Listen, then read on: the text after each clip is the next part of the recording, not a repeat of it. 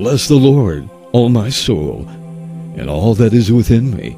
Bless his holy name.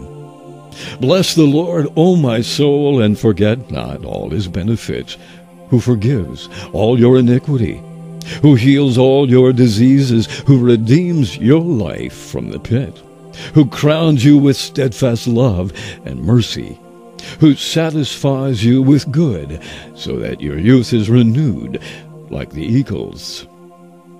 The Lord works righteousness and justice for all who are oppressed.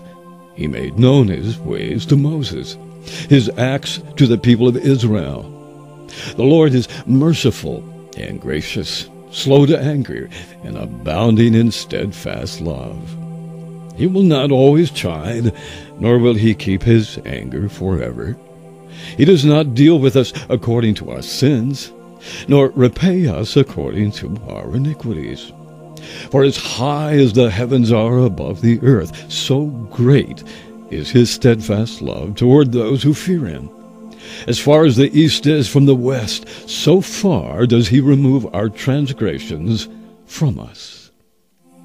As a father shows compassion to his children, so the Lord shows compassion to those who fear him. For he knows our frame. He remembers that we are dust.